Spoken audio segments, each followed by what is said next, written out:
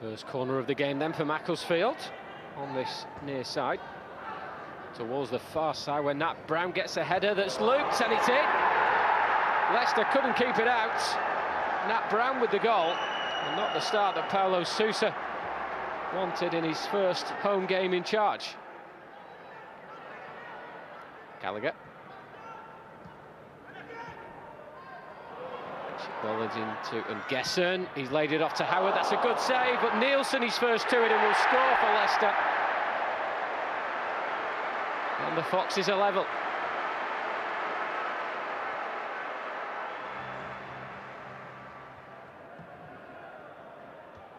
Vega's punch didn't really get much distance. Here's Wellens. Fryatt coming to the near side. Nice skill. And a nice goal.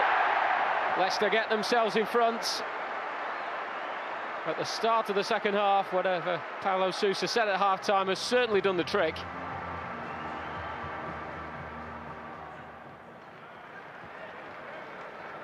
Wellens, first time looking for Fryatt in on goal. And there's another one for him. 2 goals in 4 minutes. Leicester now lead by 3 goals to 1.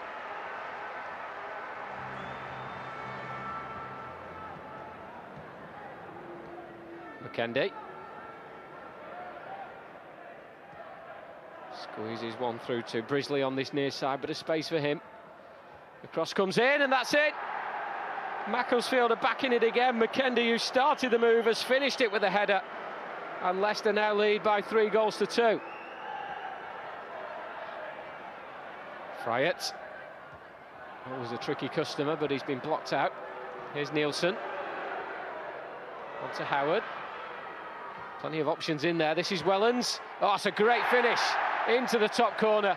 Surely now Leicester can start to think about round 2. The 2-goal advantage is restored.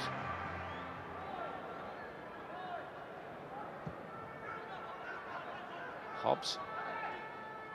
Oh, he's got caught out there. Wedgbury has a chance to cross. It's a shot saved by Logan, and it's in.